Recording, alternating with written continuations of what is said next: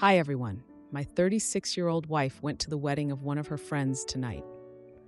While there, we were hanging out and having a good time with no problems at all. While dinner was being served, my wife got up and disappeared without saying anything. As I'm eating, I realize she's dancing with someone who neither of us even knows. When she saw me make eye contact with her, she stopped and came back to the table. I asked her if she wanted to dance, then why didn't she just tell me? And I asked her why she got up and started dancing with this stranger. Her response, "Don't question my actions because I did this in front of you and not behind your back." To which I replied, "If you do this to my face, then what have you been doing behind my back?" She goes out at least once or twice a week dancing with her friends. Her face was mortified and called me an AH for even bringing up her dancing with this stranger in the first place. I forgot about it and moved on because I figured we would talk about it later. We get home. She accuses me of texting my friends heart emojis and sending a sexy gift to a girl. Right away, I hand her my phone to look through, and she then said I was deleting my messages, which would have been impossible since she was next to me, and if I did, she would have been able to recover it. I feel like she's gaslighting me, and now I'm really beginning to think that something deeper might be going on. But what does Reddit think? Am I the AH for questioning my wife, or am I overthinking this? Edit, to clarify some things. 1. Thank you for all of the messages. I appreciate it. 2. She goes dancing with her friends to bars, club-type bars, etc. I don't personally like it, but whenever I bring it up, she always says I know how to behave and I'm my own person who is free to do what I want. 3. The guy she is now saying is a friend of her friend who she met one time. 4. The dancing type was Spanish dancing, similar to cumbia. 5. As much as I don't like her behaviors, I try my best to keep the peace, and because I don't see what happens when she goes out, it's something I usually try not to think about much. 6. After seeing your responses and typing these comments out, I think my mind is made up that her behavior when married isn't normal and shouldn't be tolerated by a spouse. Edit 2. Thanks again for the suggestions, and I will respond to the private messages shortly. Just a few more things based off of some of the responses. 1. I am a very fit male, wrestled up until last year, and you could say attractive. 2. I took dancing lessons for 2 years, still not great, but can do salsa, bachata, etc. 3. We do a lot of things together, dinners, dates, travel. 4. Her friends are always doing the same things as other posters have mentioned. Cover for me so my boyfriend doesn't find out, though she swears she never has done anything, and I try to trust her. 5. She's explosive. I get the people calling me a cuck, etc. because I let her live, but she is really big on feminism and a woman doing whatever she wants, and I try to respect it, but she doesn't believe in boundaries, as I should just trust her. Sorry for this long edit again, but I wanted to clear a few things up. Final edit for now, I will be taking your advice without revealing too much in the event she finds this. I will take a lot of the advice that you all shared and put it into action within a very short time frame. I hope to God I'm wrong, obviously, but something just isn't adding up. We don't have kids, but thank you all again. I really appreciate it, and I'll update as soon as I get some answers shortly. Now, for a few comments before the update. Comment 1. Why is your wife going out dancing multiple nights a week without you? It is your marriage and life, but no way in hell would I remain married to a woman that went out multiple nights a week, dancing without me. You may want to rethink staying home. Girls' nights out are far too often used as smokescreens for infidelity. Besides, her response to you seeing her dancing with that guy is suspect. I would be willing to bet she knows these guys from her girls' nights out. I wouldn't be shocked if she was cheating with that guy. Might want to do a little investigating. Definitely would just show up on her next night out. Comment 2. I think I'm the only one confused here. Is it that rare or unusual to dance with strangers at weddings? Were they doing the lambada or something? I thought weddings were just dancing free-for-alls. Her weirdness about your phone is bizarre, though. Unless she was making ridiculous accusations to you in a see-how-you-like-it way. Is this the kind of thing she has done before? So yeah, you're not the jerk for being weirded out for that part, but I personally would just slap my man's arm and laugh if he got mad at me for dancing with a stranger at a wedding and ask him why he wasn't dancing or why he didn't come cut in. Now for the update. Hey everyone, thanks for all the support on my last post. It's been a chaotic month, and I've got some serious updates for you. So, after the whole wedding fiasco, things between my wife and I were tense. I couldn't shake the feeling that something was off. Remember how she used to go out dancing at least once or twice a week? Well, I decided to follow her one night. I know, it sounds extreme, but I had to know what was going on. I watched from across the street as she entered this club with her friends. They were laughing, looking like they were having the time of their lives. I waited for what felt like hours, my mind racing with every possible scenario. Then, out she came, arm in arm with the same guy from the wedding. My heart dropped. They were laughing, and he leaned in to whisper something in her ear. I felt sick. The next day, I confronted her. I told her what I saw, and she exploded. She accused me of being controlling and paranoid. She said that the guy was just a friend and that I was making a big deal out of nothing. But I couldn't let it go. I reminded her of the time she got furious when I didn't answer her texts while I was at a wrestling tournament. She had always been the jealous type, but now it seemed like she was projecting her own behavior onto me. A few days later, we were at a dinner with some friends, and I noticed her phone buzz. She quickly silenced it and put it away. Later that night, I couldn't help myself. I looked at her phone while she was in the shower. There was a message from the same guy, and my heart raced as I opened it. It was a picture of a dog with a caption that said, "Reminds me of you, always so full of energy." I was confused. Was this their idea of flirting? I decided to dig deeper into their messages, and that's when I found it. They were planning to meet up again, but this time it was different. The messages were full of heart emojis and winking faces. I felt like I'd been punched in the gut. I remembered how she'd always been so secretive about her phone, how she'd changed the subject whenever I brought up trust and boundaries. The confrontation that followed was explosive. She denied everything, said I was reading too much into it. She brought up how I'd sent a sexy gift to a girl once, but I reminded her that it was a joke between old college friends, something she knew about. She couldn't see the double standard. In the midst of all this, I remembered how she'd always been the life of the party, how she loved the attention. It was one of the things that attracted me to her in the first place. But now it felt like a slap in the face. I thought about the times we'd go out together, how she'd dance with me, but always seemed to be looking over my shoulder, as if searching for someone else. Then, just last week, I came home early from work. I walked in to find her sitting on the couch, crying.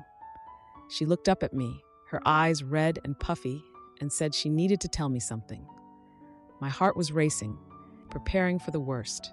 She took a deep breath and said, "I'm pregnant." I was stunned. We'd been trying for a while without any luck. I didn't know what to think. Was it even mine? The timing was suspicious, considering everything that had been going on. But then she showed me the ultrasound pictures, the dates matching up to when we'd been together. It was a moment of pure joy, mixed with a whirlwind of doubt and confusion. We decided to put everything else aside and focus on the pregnancy. Things were going well until yesterday. I was doing some cleaning and found a receipt for a paternity test. My mind was racing again.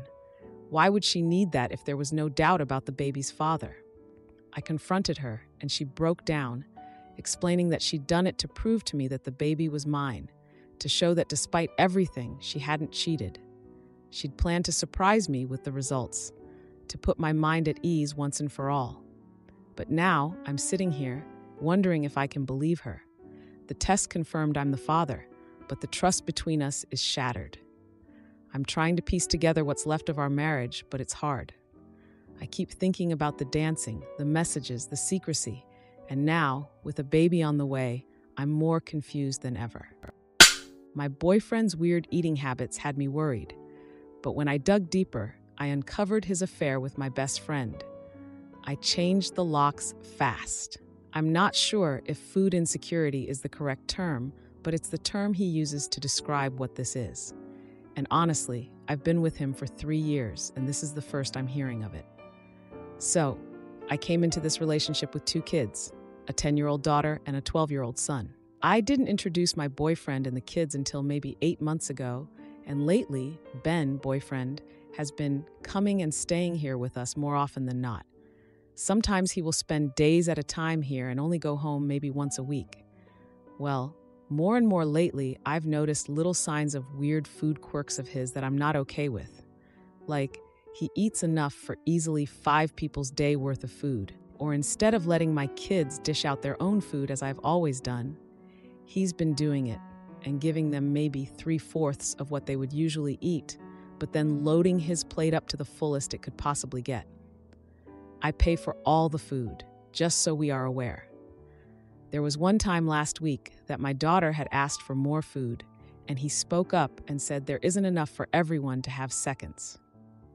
I actually stepped in and said that she could have more, and there was plenty for the kids to have seconds. I didn't tell him this, but I was so grossed out by it because he literally had enough on his plate to feed 3 people, and if he had just taken a normal helping like everyone else, then there would have been plenty left over. But anyways, I spoke to him about it that night and told him that the kids come first. They eat until they are full, and that is how it goes in my house. He kind of put his hands up and said, "Sorry, won't happen again," and said he just figured it wasn't fair to everyone else who wanted seconds because there wasn't enough for everyone. I'm assuming he meant himself. But anyways, he apologized, so I let it go. But then yesterday evening, he went grocery shopping for me because both my kids had events and I had a bunch of other stuff I had to do, and I simply didn't have time to grocery shop as well. So he told me he would go for me. I sent him with my money, more than enough, and a very specific list. Well, I had plain bagels and original cream cheese on the list. He comes back with 3 different types of bagels, onion and chive, everything, cinnamon raisin, no plain as I'd asked for, and 3 different types of cream cheese, strawberry, blueberry, and onion. No original. But I didn't complain. It's whatever. But then this morning, my kids were making themselves bagels and Ben started scolding them for not using the correct cream cheese to go with the bagel. He's like, "Why would you even use strawberry cream cheese on an everything bagel? I bought the onion cream cheese for the everything bagels. Now what am I going to use on the cinnamon raisin bagels? Fruit cream cheese goes with these, not these." And he wasn't even really being nice about it either. I mean, he wasn't raising his voice, but it was the look on his face, and I was immediately turned off. It was my money that bought that food, but since he went and got it, apparently he feels like it's his too and can dictate how my children eat it. Anyways, he left for work, and I told him that this isn't going to work out because I can't handle his hang-ups with food.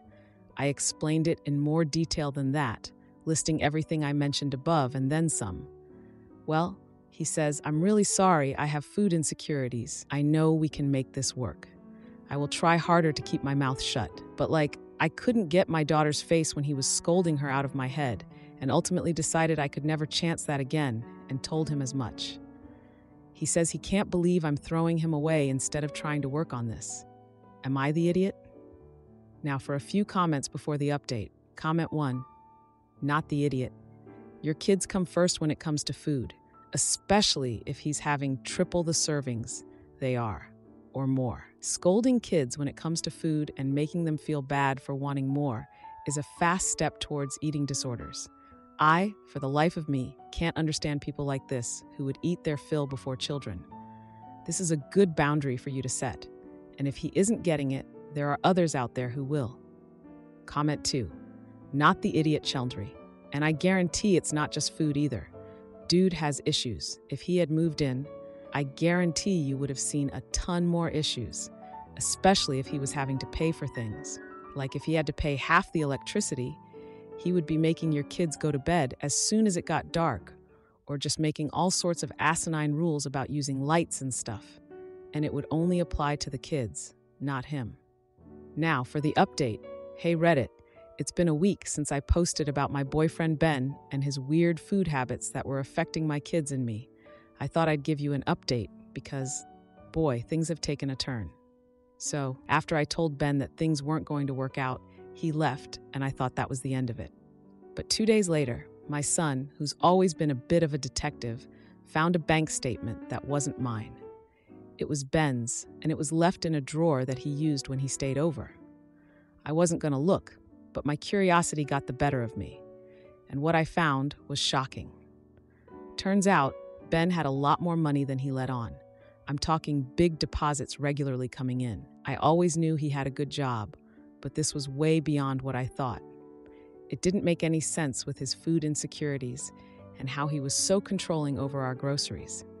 I confronted him over the phone, and after some back and forth, he finally admitted that he didn't have food insecurities. He was using that as an excuse to save his own money by eating mine and the kids' food. He said he was saving up for a surprise for me, but I wasn't buying it. But here's the real kicker: Reddit. Remember how I mentioned my daughter's face when Ben scolded her? Well, she's been acting off ever since. I sat her down and asked her what was wrong, and she confessed that Ben had been taking her allowance. He told her it was a food tax for staying at our house so much. I was livid. My daughter, who had been saving up for a new bike, had been giving her money to Ben because she was scared of him. I was ready to cut Ben out for good, but then my best friend, who's been like an aunt to my kids, came over. She's been a huge support since their dad left. She told me she had something to confess. She and Ben had been seeing each other behind my back for months. She said it started when she was helping him plan this big surprise for me, which was apparently a trip to Europe. They got close. One thing led to another, and they ended up betraying me. I was heartbroken, not just because of Ben, but because my best friend, who I trusted with everything, was in on it too. She begged for my forgiveness, saying she never meant for it to go this far, but I couldn't even look at her. The confrontation was intense. I told Ben that he was never to come near me or my kids again, and I told my former best friend that our friendship was over. I've changed the locks, and I'm in the process of getting a restraining order against Ben for what he did to my daughter. As for my kids, they're shaken up, but we're working through it. I've promised them that from now on, it's just us, and I'll never let anyone come between us again. They're my world, and I should have seen the signs earlier. My boyfriend said intimacy would damage me, so I dumped him and took my stuff, but his red pill secrets and cheating were even worse. Goodbye and good riddance. I, 22-year-old female, broke up with my boyfriend, 25-year-old male, because he said he would feel bad if he ever took my virginity. I'm waiting until marriage, and me and him have been dating for about a year. He isn't a virgin, but agreed to practice celibacy because he really wanted to be with me. The other day, he made a really weird comment saying how he would feel bad if he ever had intimacy with me because he doesn't want to damage me. I took offense to this because I view intimacy as an act of love, and he seems to view it as a degrading act towards me. I told him that his comment made me uncomfortable and upset, and he got extremely defensive, saying, "Would you rather me say I can't wait to frick you and use you?" It was completely bizarre. He's never talked like this before, and it really threw me off guard. I told him from the very beginning that I was waiting until marriage, and he chose to continue pursuing me knowing this. We did talk about intimacy when we first got together, and I told him my views, interests, etc. It was a conversation we had and still occasionally talk about. He agreed to continue being with me knowing all of this. After that, I told him intimacy before marriage wasn't a discussion I would like to have because my decision wouldn't change. I ended up breaking up with him and taking all of my belongings from his apartment. And while I've never experienced it, I do believe intimacy is a very sacred, intimate, and loving act. And obviously our viewpoints are very different. I date to marry, and I don't see myself marrying a man who thinks or speaks to me like that. He's been blowing up my phone and saying I'm overreacting. He's begging to fix things and talk things out, but I'm refusing to even speak to him. He's saying I'm being crazy and hurting him. Am I the jerk for ending things so abruptly without talking it through? I just don't think any conversation or apology will fix this situation. Edit more context. The conversation came up because I've noticed he's been liking and following a lot of red pill accounts. I noticed he liked a post saying, "Women with a body count over 0 are used goods and for recreational use only." I then asked him about it and why he felt that way. He then said he cares about me too much to damage me, which is why I got upset because he's implying that once he takes my virginity, I'll be used goods. Also, my view on my virginity has nothing to do with purity. I don't think me having intimacy before marriage would damage me or make me less valuable, or anyone for that matter. I have no problem with people who choose to have intimacy before marriage. It's just something I only want to experience with my husband. I want my first time to be special, and I only want to experience that with the person I'm going to spend my life with. On the other hand, we did do intimacy stuff. It's not like we had no intimacy chemistry whatsoever. It's just the actual act of intimacy is something I want to wait for until marriage. I don't think I'm more valuable for being a virgin, and it has nothing to do with purity or religion. Update: me and him met today and spoke about what happened. I let him explain his side of things, and honestly, it didn't make the situation better, but made it extremely worse. He said that my virginity was a part of the chase, and that's what men enjoy most about speaking to and dating women. He said he didn't want the chase to end because it kept him going. He also said that me not having intimacy with anyone makes me a real woman, and that after I have intimacy, I wouldn't be ladylike anymore. He explained that he loved me and that he was sorry, and he'll do anything to try and fix it. But that's just how men are and how the male brain works. I ended it off saying he needs to reconsider the content he consumes because it's only going to do him harm in the long run.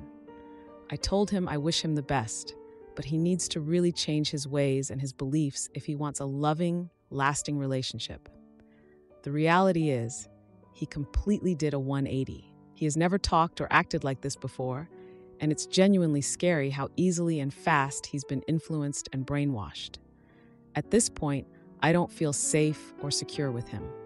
I wouldn't say the breakup was mutual, but it's over, and I'm happy with my decision to end things. Now, for a few comments before the update. Comment 1. When you want to only have intimacy after marriage, you are selecting for men who view intimacy as a sacred act and as damaging. That is just taking your philosophy to the end. If you hold virginity as something that you only give to someone you're married to, don't be surprised that you attract men who view intimacy as damaging, because they will make you lose your virginity, something that you saved up and considered sacred for all your life. The majority of men who are willing to wait until marriage for intimacy are conservative and misogynist. Comment 2. I never understand these posts, to be honest. What is the point exactly? OP wants to break up or did in fact break up because she wanted to. This is fine. No validation is needed, and even if 95% of responses said, "Geez, it's 2024, this is very odd," then clearly nothing would change. So does OP just want to read loads of posts saying, "Right on, sister"? Now for the update. Hey Reddit, it's been a month since I last posted about my breakup with my ex-boyfriend, and oh boy, do I have an update for you. Buckle up, because this has been a rough ride. So after the breakup, my ex wouldn't stop blowing up my phone. He was begging for another chance, saying he'd change and that he couldn't live without me. I was firm in my decision, but he was persistent. I finally agreed to meet him, thinking maybe he had reflected on his behavior. I was wrong. We met at a coffee shop, and he started off by apologizing, but then he dropped a bombshell. He said that my virginity was part of the chase for him, and that it was what kept him interested. He claimed that men are wired to enjoy the pursuit, and that after conquering a woman, she loses her appeal. I was disgusted. It was like he saw me as some prize to be won, not a person. He went on to say that he thought of me as a real woman because I hadn't had intimacy, and that having intimacy would make me less ladylike. I couldn't believe what I was hearing. This was the guy who had agreed to respect my decision to wait until marriage, the guy who had seemed so understanding and supportive at first. I told him that his views were warped and that he needed to seriously reconsider the content he was consuming. It was clearly having a negative impact on his perception of women and relationships. I wished him the best, but I also made it clear that we were done for good. Now, here's where things get even crazier. After our conversation, I found out through mutual friends that he had been seeing someone else while we were still together. Apparently, he had been cheating on me with a girl from his gym for months. And get this, she was someone who had slept with other guys before, which completely contradicted everything he said about virginity and real women. The news hit me like a ton of bricks. I felt betrayed and hurt, but also relieved that I had ended things when I did. It was clear that he was a hypocrite and didn't actually believe the things he said to me. But wait, there's more. The girl he cheated on me with, she dumped him. Turns out she found out about his red pill beliefs and was completely turned off. She told him she didn't want to be with someone who viewed women as objects to be chased and conquered. And here's the subtle twist of karma. My ex is now alone and miserable. He lost both of us because of his toxic mindset and behavior. He's been trying to reach out to me again, but I've blocked him on everything. I'm moving on with my life, and I'm focusing on myself and my future.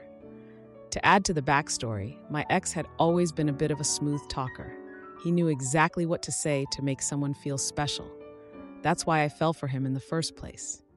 He was charming, attentive, and seemed genuinely interested in my beliefs and values.